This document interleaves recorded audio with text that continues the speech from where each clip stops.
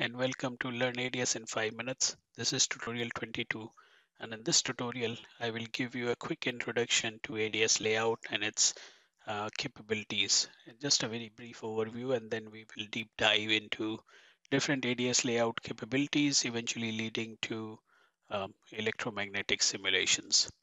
Now, for learning layout, let me go ahead and create a new workspace. So remember the initial few tutorials where we talked about how to create a workspace. In case you missed those tutorial, you can do a quick refresh. So here I will go ahead and give my workspace some name. So let me call it my first layout. And I can choose the folder where I would like to create the workspace. Now, from the beginning, if I know I have to, have layout in this workspace, I could go to Show Advanced, and in Show Advanced, I can tell ADS to set up a layout technology immediately after creating the library. Remember, the library is automatically created when we create our workspace. So we can go ahead and create a workspace. So as soon as that operation finish, ADR prompts you to pick a right technology for your layout. In a schematic, these technologies are not needed, but remember in layout, you will be dealing with various layers, resolution, units, so we have to select the right technology. So these three technologies are ADS basic technologies, so you can start with them. Or if you want to have your own PCB technology, you can select this create PCB technology. And when you click next, it will give you a wizard by which you can declare number of layers, the stack up details, etc. So we will have another video talking about how to create your own custom PCB technology, after a while. So for this case, I will go ahead and just pick the standard ADS layer with millimeter precision. Now, one important point to note here, in case you are working for MMICs or RFIC kind of application using a specific foundry kits, then you will have a new line here, which is referring to that particular foundry PDK if you have included that already in your workspace.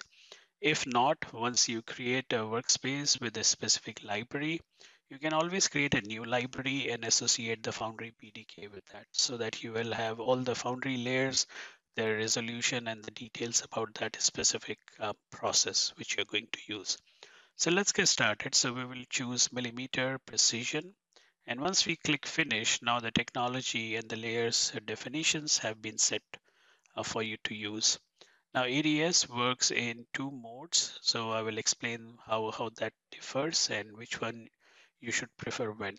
Now in order to create layout, you could either click on this simple icon here, which is going to open a new layout cell, or you can go to File, New, and open a layout from there. It's one and the same thing. So when you create layout, you will be asked to enter a cell name. So right now I'm going to just accept whatever is default. And then if we click on Show Advanced option, you can see layout has connectivity mode defined. And by default, it is set at net base for me. But if you want to change, you could change it to WYSIWYG, which is what you see is what you get. And if you have been using ADS for quite some time in older releases, we only had WYSIWYG mode, right? In the new layouts, in new ADS for past 5-6 years, we have a new capability called NetBase. And this is very useful if you're dealing with some of the other PCB tools like Cadence, Mentor, Zukin. So those tools perform a lot of operation by keeping net names in mind. And when you import the database and you want to preserve the data and the net information, then we prefer to using NetBase mode. So for this video, I'll go ahead and use NetBase. So click OK, and we can create a layout. Now, once you are inside layout window, you will have some default toolbar set and the library palette and some of the windows which are going to be very useful for you when you start working with layout. So we will talk about some of these as we go along, but just be aware that you will have some default view and you can totally customize this view. All the layout options. So before you start working with layout, it's important to take note of certain preferences and you can change your preferences. And those can be done easily by going to options, preferences tool, and you can define your grid snap, placement, pin P, entry edit, text information, general text information, and so on. So all those things can be customized.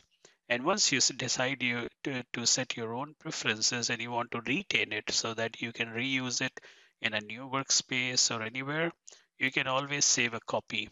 And this would go ahead and save a .prf file under your workspace. And you could transfer this PRF file across workspaces to keep your preferences intact from one workspace to another without you having to set this every time.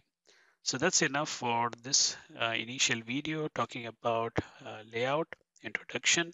As we go along, I'll give you more deeper dive into layout, and we will look at some of the very cool features which ADS have added in last few years in terms of doing more complex designs and module designs and multi-technology. Thanks for watching this video.